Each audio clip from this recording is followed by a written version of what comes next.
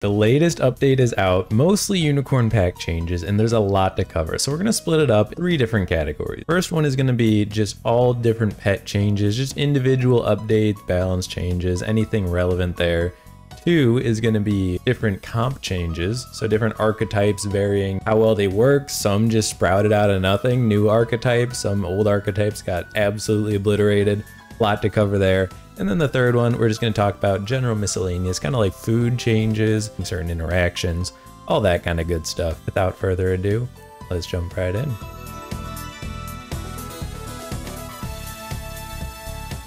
Now this one I covered in the test server, and it's the exact same change, but I figured I'd point it out anyways. So we have the Abomination. Instead of targeting only start of battle shops, it targets any pet. So it can get feint triggers, it can get start of battle, of course, and it can get any sort of in-battle synergies. The only thing it can't adopt is end of turn, since it already applies at the end of turn. But I think this is a cool change. I think there's gonna be a lot more synergies here. You're gonna feel like you can actually do stuff with them, and it can be a lot more focused on getting some good feint and start of battle and all sort of synergies here. Next up we have the Amalgamation. Now this guy I think is going to be an integral pivot pet when we're in the new unicorn pack. So what he does is he gives 4/4 to whatever pet you summon and gives it spook, but only works 2 times per turn. So as I see this pet working, you're basically going to have the likes of a turkey, but you're not going to primarily use him for in-battle scaling. You can, but it's not necessarily going to be the best way to use it.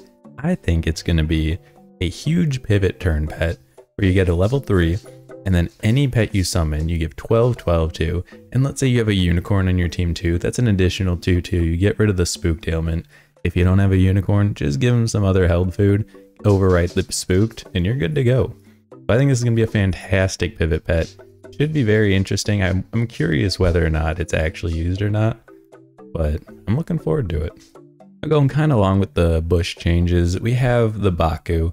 Now, Baku is nerfed compared to the test server, but only replaces ailments on up to 2 friends with ailments. So I don't know, it's okay. It's still better than the original Baku, but I don't know if I love it. It doesn't feel as good as it did on the test server with the old question mark homie. It's just, I think you would rather just wait for the unicorn. I don't think it's worth building into a Baku. The first one we want to take a look at here is the question mark homie. Some call him George, but he's a bush, okay? Now, on the test server, I made a video about this guy, and he was super strong, perhaps a little too strong, so they did tone it down a little bit. Right now, as it's in the game, he's a tier 1, 3/2, and his ability is at the end of the turn, he gives 1 attack and spooked until the next turn to the nearest friend ahead. And this just scales up the attack as he levels up. On the test server, it used to give more friends spooked, which was a little too good. It was a little too strong, perhaps, but it felt really good. Either way, right now, it just gives attack and spooked, so it's really good to use on a glass cannon kind of unit where, you know, they only have 1 or 2 health anyways, so you're looking to make sure they can trade into something good, even if they're going to take some more damage. This one isn't a super insane change, but Chupacabra triggers less times, which really, all it's doing is targeting the Chupacabra hippocampus, where you would knock out somebody and give 9/9 to your pets behind. Now this has to be one of the most sad changes that I've seen out of this whole batch is my boy Shrimp. Now Shrimp got absolutely cooked. Teamwood, I don't know why you had to do my boy like this, but he only works 2 times per turn, so it's basically useless. You know, you're only getting at level 1 2 health on a random enemy if you happen to sell 2 guys, so you can't build him in just like a full-on buy-sell team, in which case why would you ever build him at all? I think this Jersey Devil change is fantastic. Now, I don't know if there's a better way that they could have approached it, but the way they chose to do it is they go from tier 5 to a tier 6. Now, that doesn't seem like a huge change, but when you're talking about getting all 5 triggers before you even get to tier 5, it is a huge slowdown on this kind of archetype. You're not going to go absolutely insane with Jersey Devil. You're not going to get level 3 nearly as quickly. So I think it's a really solid way to address Jersey Devil being a little bit too consistent, a little too oppressive in custom packs. So we'll see how much it actually does, but I think it's a solid change, at least to start. Now, almost as bad as the Shrimp change, we have the Giraffe. Now, I don't know why Team would feel like they had to do this to my boy Giraffe, but he got absolutely sauced. It was, instead of end turn, it's start of turn scaling. So you play the Giraffe, it does absolutely nothing the first turn it's played, and then at the start of the turn, it buffs the 2 homies in front. So, or the 1 homie in front. I don't get it. I really don't. Giraffe was not that strong to start with, and now he's just even weaker. I don't see anybody picking Giraffe unless that's like literally your only option. Now this change I think is one of the best changes I've seen, the best nerfs I should say. So Kraken, instead of start of battle removing 20%, we're on feint removing 15%. Now I don't know if they even had to reduce the amount of health depletion with it being a feint trigger now, because the real big concern we had was start of battle, it would trigger and then you would just snipe the hell out of everybody and then you just insta-kill their team regardless of how big they were. So I don't know if we really care about the percentage anymore, since you're not going to be able to combo with snipes anyways, but I think it's a fair enough change. 15 instead of 20, maxing out at 45 instead of 60. We're not going to see the insane snipe Krakens anymore, which is very nice to hear. I've already made a video about the new Leviathan, go check it out if you haven't seen it already, but I will just say there's a ton of synergies that this Leviathan enables, largely level up synergies, but also just selling level 3s for the Jersey Devil or the Starfish. There's a lot of ways that you can make this work now, and I'm very excited to see what else I have not even thinking of that this is going to enable. I wasn't originally planning to talk about the old mouse, but I thought I should highlight how big of a change having this activate on the start of turn versus end of turn is. Now, what it's doing here, of course when you first buy it, you won't have it on that round. However, with it being on start of turn, you have the entire turn when you start out with the toy to build toward it. So if you need to get some sort of jump homie on your team, you have 10 gold to do it. You know, so you have a more say in how you approach the specific toy, and I think it's a fantastic change. So it's not just like, did I get lucky getting a toy that fits my team right now? It's more of, can I build my team to fit whatever toy I get at the start of each turn? I wasn't going to address the Pen Goblin necessarily, but since I made a video on how insanely broken he was on the test server, I think I need to do a revisit here. They've toned it down. It's a completely normal pet, still very good, but it's a capped works 3 times per turn kind of ability. So right now, he just gains bonus mana whenever he gains mana. So it works well as a kind of early game, maybe a little bit late game kind of vibe. It can gain 9 mana at level 3, but you're not going to have any insane crazy, you know, rock plays where it triggers 9 times or something. So it's good, but definitely not as broken as it used to be on the test server. This guy I am super excited for. Picture the Great One dealing 6 damage to all their pets on summon, but smaller.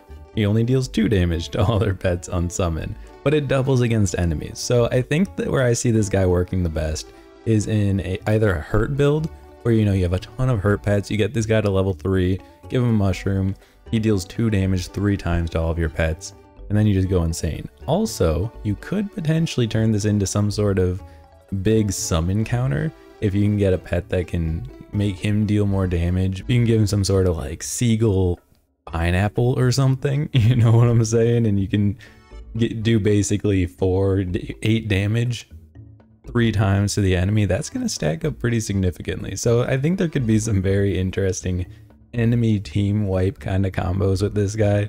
I'm very curious to see what we can pull off here. They made the Wolverine a little bit better. 2 to 3 health is actually quite significant. It's a 50% bonus. So maybe it's going to be enough to make this guy actually useful. He was not good at all prior to this buff, so we're going to have to check it out. Try out this new pet here. I haven't made a video on him yet, so it'll come. We'll see. We'll try it out. Now the yak change I'm actually very happy about. What they did is they changed it from just kind of slowly gains a little bit of attack kind of thing to really going all in on the all attack, no health kind of play. So you can really just leave him to gain attack on its own just from the ability and just focus on keeping his health up. And it's a valid way to scale it now, because he gets on at level 3 6 attack at the end of each turn. You just got to supplement the 3 damage he's taking and you're good to go. I think this is a really good change. makes the yak more of a useful pick. You got to be very diligent when you pick him. You got to know that you can keep him alive, but the payoff is there.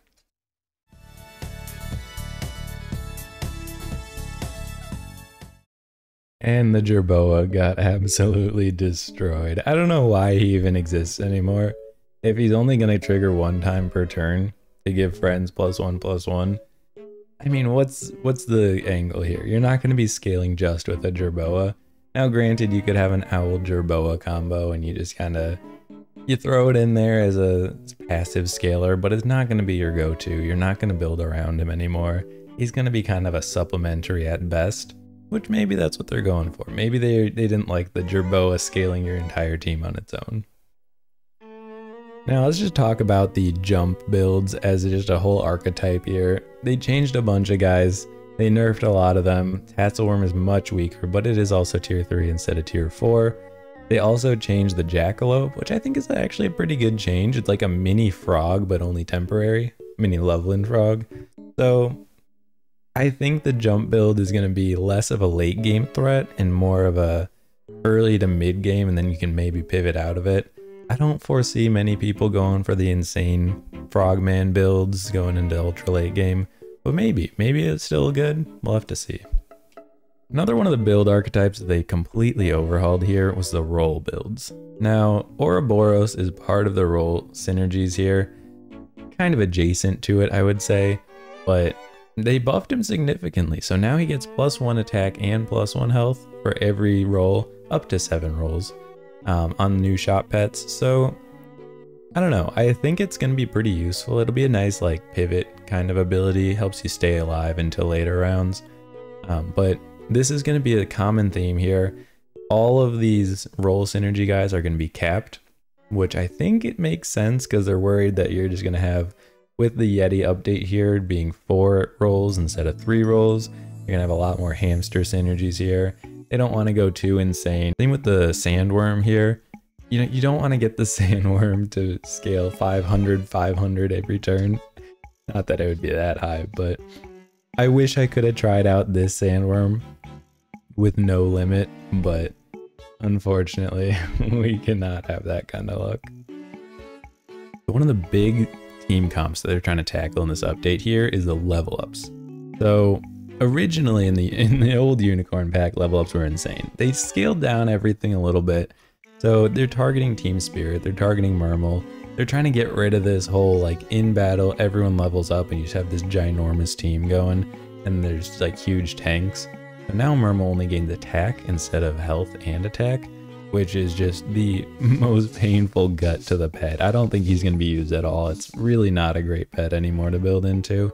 But they did upgrade the Lucky Cat here, which I'm very happy about.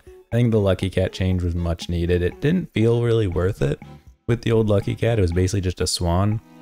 So I think this change is going to be fantastic.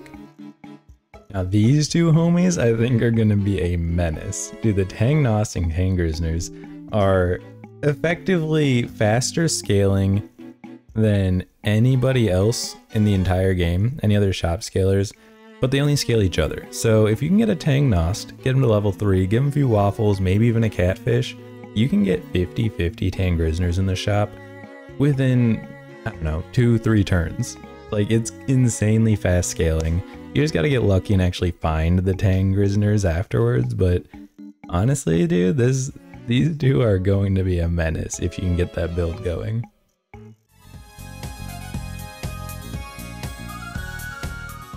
So these pets we're going to see a lot of. They're trying a different style of balancing in this update where you have a base ability and then you also have a scaling ability with usually mana. And so the Chimera we see here, it summons a 3/3 pet and then it also gains +1/+2 per 2 mana. So it is a nerf, but it's kind of a different twist on the old Chimera because it still summons, even if he has no mana, it's still a summon pet, right? So it's not a completely useless pet if you don't have any mana in the pack, which I think is a good change. We also see that with Nessie. They did that with Nessie here and then also Gargoyle. So you have a base ability, you don't have to have mana for the pet to be useful, but it is still benefited by the mana. Okay, so Kitsune is another one of those interesting keyword additions here. So now we have unspendable. So Kitsune is going to transfer all unspendable friendly mana +2 to the nearest friend ahead. And you might be wondering what exactly is that going to be useful for? Well, picture Pixu, right? Pixu you can actually have in front of the Kitsune. You can have the rock throw 2 triggers on the Pixu here, and the Kitsune is going to only pull however much mana it has -4 off of it. So you still guarantee get the feint ability here without it getting stolen by the Kitsune. But I think they were really focusing on getting consistency and evening out the power level of these mana builds, which I think is a fantastic change.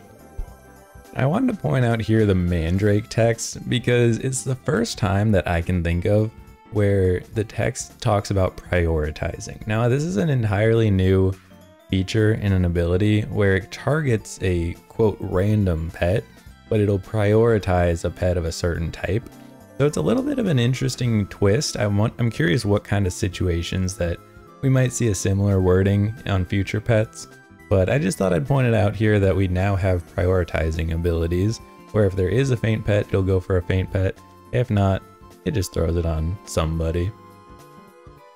Now at a glimpse, it looks like the Ghost Kitten wasn't changed a whole lot, just turning a 3/3 into a 3/4. However, they reworked the whole way that ability interactions work with each other. So Ghost Kitten actually blocks way more than it originally did. So any held foods it'll block, still any ability snipes it'll block, any mana snipes it'll block. So it's going to be much more useful. I think it'll be a fantastic change, make him a little more relevant. And you can give him a blueberry now and it's just, you know, you have an actual snipe absorber instead of just only if there was the perfect just random snipe. The usefulness is there, which I'm happy about. So we're just going to kind of rapid fire off a few of the different perk food changes that they've implemented. So the Ambrosia is new. It has a block ailment or 8 damage once ability. We have a big mana potion, which used to be the old mana potion, but now the old mana potion is the little mana potion on tier 1. And the big mana potion is the old mana potion. So that's on tier 5 still, 6 mana. The golden egg is no longer has a sell value tied to the egg. Instead, the magic beans give the sell value straight to the pet. And that just stops you from abusing it in a seagull kind of buy sell build. The holy water now gives 4/4 instead of 8 health. So I think that's going to be a much more balanced change, much more useful than just throwing 8 health on a homie.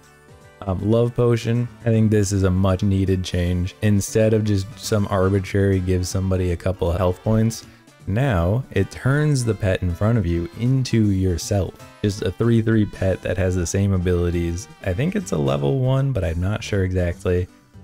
So it's going to be potentially a lot more useful. It's got to be more useful than whatever it used to be. Water of Youth is now tier 2 instead of tier 1. Which honestly I think is a buff just to the game in general, because nobody wants to play Water of Youth on tier 1 anyways. It was just kind of there. It was a waste of a spot for the most part. And the Yggdrasil fruit now summons 5/5s instead of 3/3s, but it's tier 6 to balance it out. And the Cornucopia, biggest change of them all. Instead of all packs, it's all packs. And that'll wrap it up for all of our unicorn pack changes. I hope you enjoyed. I thought it'd be good to kind of give initial thoughts on different ways that things are changing. Make sure we don't lose anything in all of the turnover as the new updates are passing. So if you like SuperAutoPets content, you want to see some more, drop a sub, drop a like, let me know. There's plenty more to come. For now, thank you so much for watching, and I will see you all in the next one. Have a good one.